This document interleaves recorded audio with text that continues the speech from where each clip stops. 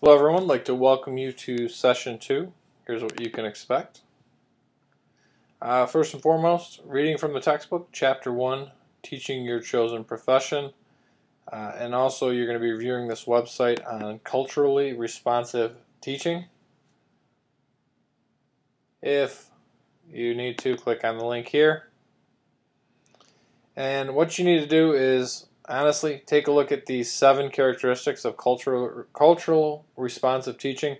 We'll have an activity based on that to start class as we get going. As far as assignments go for the week, there is going to be a Twitter share based on a U.S. News article. Please check out the assignment instructions here, which will lay out exactly everything you need to do.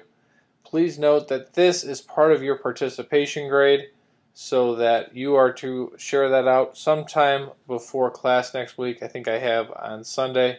I even gave you a sample tweet of what I am looking for. Finally, you're going to need a folder. In that folder, please include your iChat, CRC report, and your TB test. And if you need a wellness test, also include that as well as this clinical professional dispositions document and these service learning documents.